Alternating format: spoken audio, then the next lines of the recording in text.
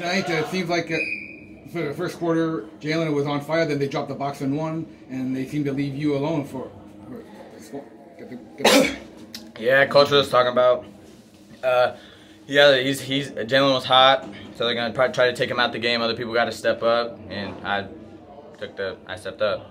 No, I think that's the key. I think your senior leadership was the key. I mean, you played the point tonight, and they really couldn't. I mean, they made you work at it, but they couldn't stop you. Yeah, we just move the ball well, move well, we shoot well. We really don't. I really can't say a weakness about us.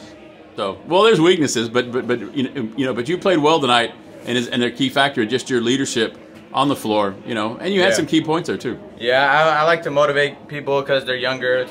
I've played like more high school basketball. I know like more experience in them, so I just try to build up their confidence and just tell them to play their best because they are very good for how young they are. So yeah, and it showed tonight. Hey, good leadership. Yep. So hey, we'll see you tomorrow night at Lake Stevens. Shoot, we're gonna watch film tomorrow on them and just get prepared for them. We don't really know much about them. No, that's true. But we'll see you guys tomorrow evening then. Yep. Yep. Have a good trip. Thank you.